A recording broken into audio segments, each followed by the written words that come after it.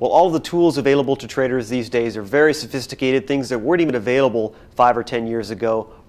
Only to professional traders maybe are now available to the retail public. Our guest today is Linda Raschke to talk about some of those tools and how we can implement them in our money management. So Linda, talk about some things that you think traders aren't using enough of that are available to them today to manage their trades.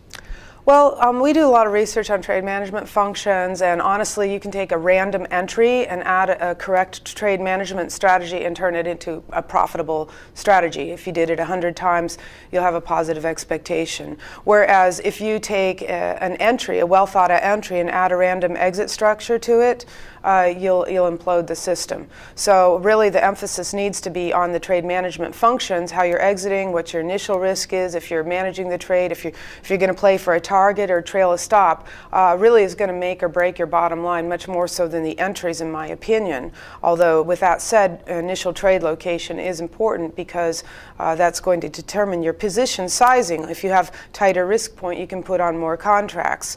So some of the tools that are available to us now that weren't really available to us a couple years ago, naturally with the execution platforms, I think just about all of them, you have the ability to do OCOs, one cancels the other, bracket orders, and trail stops. So for example, you can make sure that when you put in your order, you have an initial stop, and then as price moves up n number of ticks, your stop will pull up n number of ticks. So that's a foundation there, very good departure point. And why that's important is because a lot of times I find that traders get distracted, they're inattentive to their positions once they're on because they've already used up so much energy focusing on getting the position on that they're easily caught off guard if there's a sharp reversal or something like that. So at least it's a safety net working for you. With that said, I think that you can take it to another level, and I know that we have this now on the Photon platform all automated. I'm sure that other platforms will too.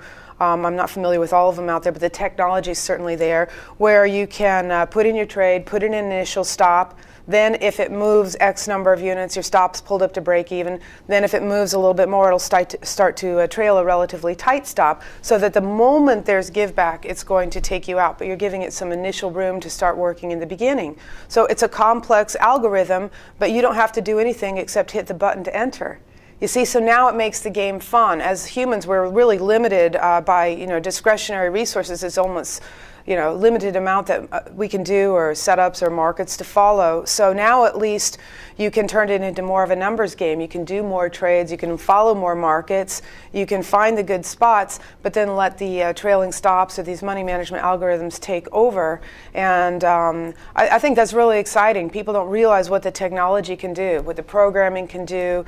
And lastly, it's really important also because the speed with which the markets reverse and trade. You've got other algos out there working for high frequency trading, and you'll see things executed. I'll see things executed on my platform before I'll see them trade on the screen or on the chart. It's just that fast. And so, the big boys have all these high-frequency little algorithms that they work constantly all the time, and these are available to you too. Even the entry algorithms, iceberg orders, although it's probably not something that a retail person's going to be as interested in using, but they're available, and you don't have to have your own server, you don't have to have your own black box. It's point and click and then let the machine take over. And you mentioned position sizing. Can you also then tell the software, I want it to, if it reaches this price, take half off and that sort of thing? Oh, absolutely, absolutely.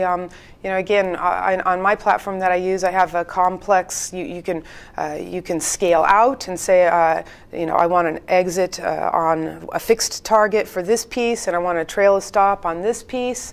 We even have algorithms where it'll add, where if it's a breakout and it starts running, it'll buy, and add in smaller units and start trailing stops on each of those. So, in other words, a breakout trade that's working, you're actually doing an initial little pyramid and getting bigger. If it doesn't work and it's a false breakout, you're not going to get real big. You'll get stopped out and it'll be a small loss. So it's like if you have studied martingales or anti-martingales or all different kinds of concepts of money betting strategies, you can use these now in your trading, and it's cool. It makes it fun. Linda, thanks for your time. You're welcome. You're watching the MoneyShow.com video network.